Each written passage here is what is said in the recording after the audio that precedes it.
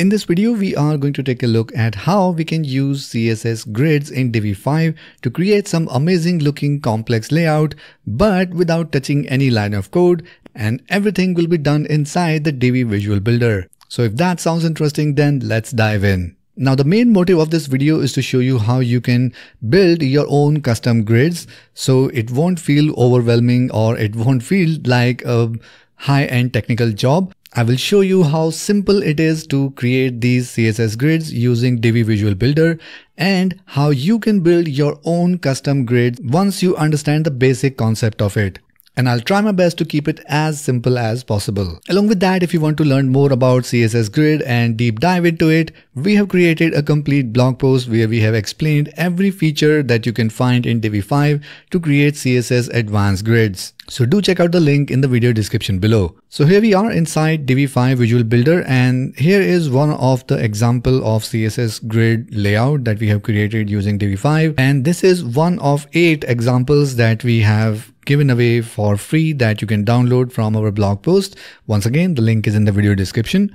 Now let's see how we can create these kind of grids and what exactly is the basic concept of creating any type of grid layout. So here is an example. So if you take a look at this grid layout, if we remove every content, this is the basic bare bones structure. So first we will learn how we can rearrange our columns into these custom grids. So inside your Divi Visual Builder, if you have a new section, if you click on this plus icon to add a new row, other than these native structures, we now have grid layouts. So you can go ahead and choose any grid layout as per your design requirement.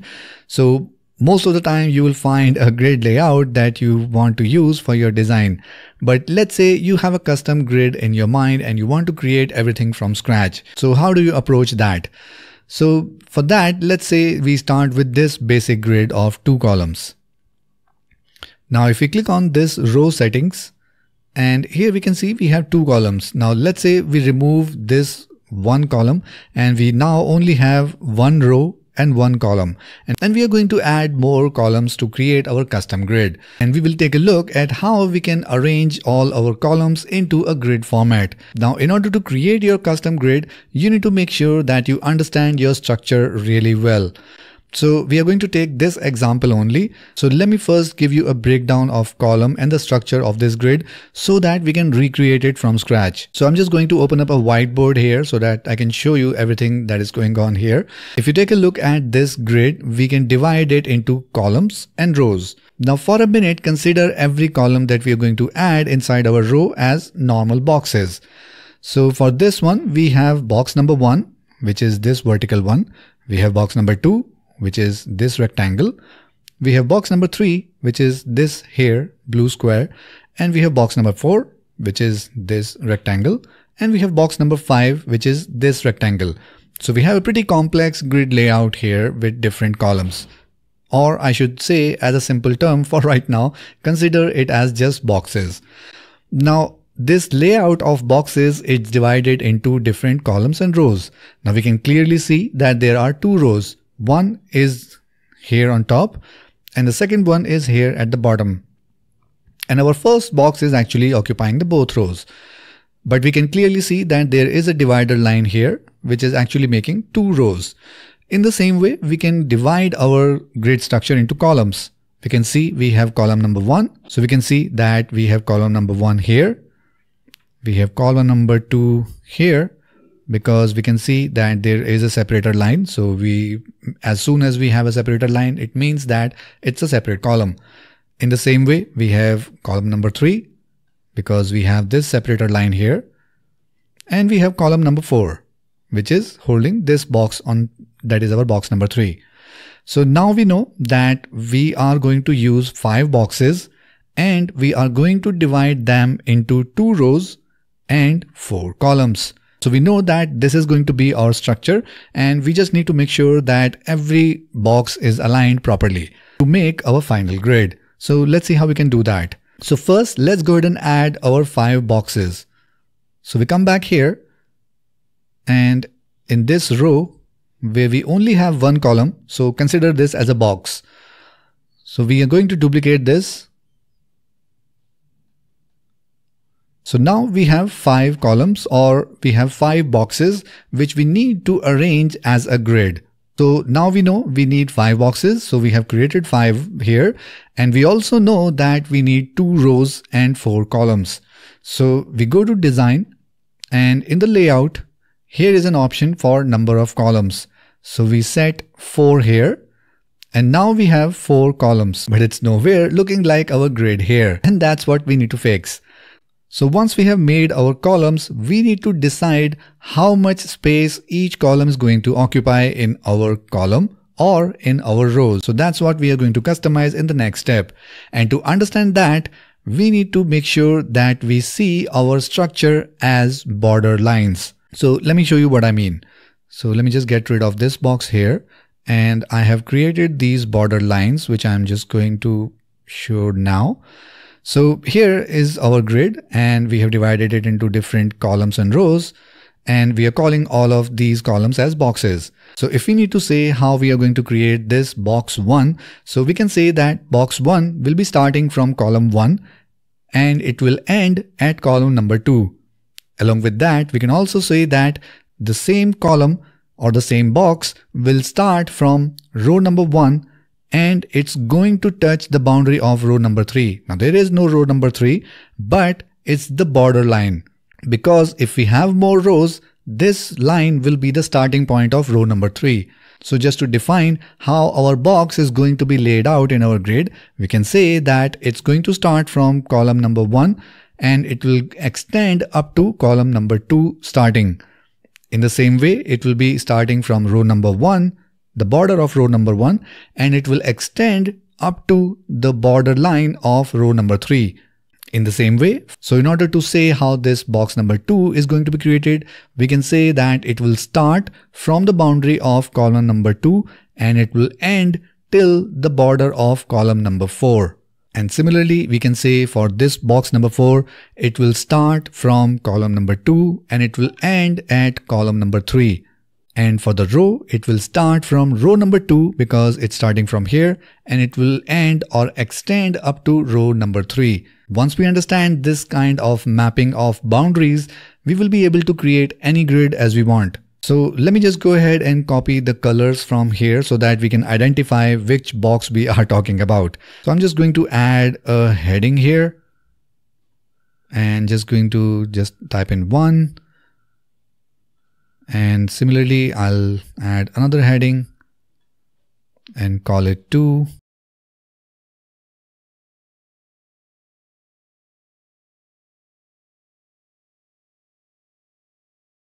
So now after just giving numbers in each column, I have just given the background color and just aligned the text in center. And now if we go back again in our row, we go to design.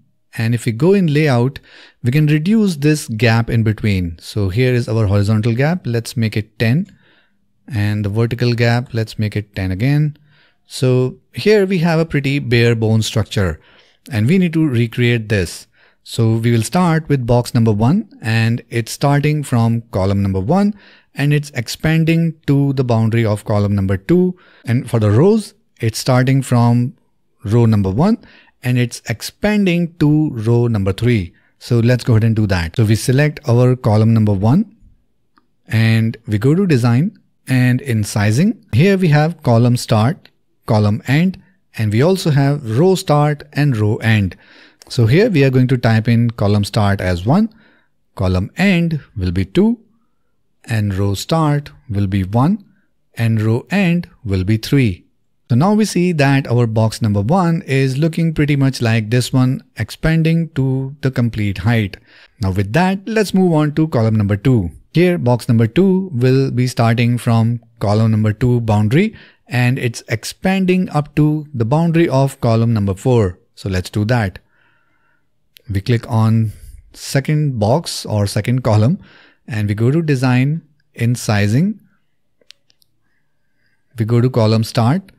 We will make it 2 and column end will be 4. Now for the row, we will start from row number 1. So we will add row end as 2. So it's going to stay here, but it will be expanded like this because our box number 2 have occupied 2 and 3 column.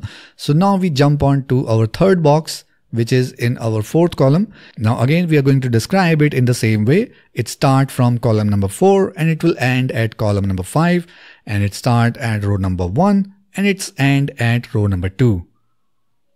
So let's do that. It's already in that place, but still let's go ahead and add the numbers. So column starts at 4 and column ends at 5. So even if we have the 4 column, the ending will be at the starting of 5th column if we consider that we have 5th column here. So that's why it will always stay at the end of our grid. In the same way for row, it will be starting from 1 and end to row number 2. Now let's come back to our box number 2. Again, it is starting from column number 2 to column number 3. And in this case, it will start from row number 2 and expand up to row number 3 border line. So we have the 4th one. We again go to design. We go to sizing. And here we are going to type in for column. It will start from column number 2, ends at column number 3. And for the rows, we are going to start from 2. And this will end at 3. Alright, so now it's time to create the position for 5th one. So we go to our 5th column here, or the 5th box. And here we can see for the box number 5. So for this box number 5, it's getting started from boundary of column number 3. And it's ending at the boundary of column number 4. And again, for the row, it's starting from row number 2 and expanding up to border of row number 3. So let's do that. So we go to design and for sizing, and again it will start for the column, and for the column we are going to choose 3 as the start and 5 for the end so that it occupies the complete space. Now for the rows, it will start from row number 2 and will end at row number 3. It stays there, but now it occupies the complete width. So if you notice, we have actually replicated the structure of this entire grid. So once you understand the concept of dividing your design into boxes and know how many columns and rows you need to create this grid, and you understand how your box is going to start from which column and end at which column, and same with rows, how it's going to start from which row and extend to which row, you will be able to create any kind of grid as you like. Now once the structure is ready, all we need is just add the content in these columns or in these boxes and do the styling as we want. Because now we know the basic concept of creating this grid, we can create any type of grid layout. And of course, you can go ahead and use our ready-made grids to create your design.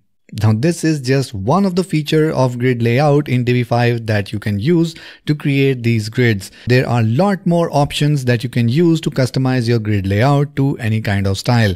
Now once you know how you can create your own CSS grid layout in Divi 5, you can now dive into the advanced settings of CSS grid that we have in Divi 5 Visual Builder. And once again, if you want to deep dive into all of that, you can go ahead and check out our blog post that we are going to link in the video description below. So go ahead and try CSS grids in Divi 5 today and do let us know what you think about it. And if you like this video, then make sure you give it a like and share it with your friends and community. And for more Divi and WordPress updates, make sure you subscribe to this channel and hit the notification bell so that you can get notified whenever we upload our next video.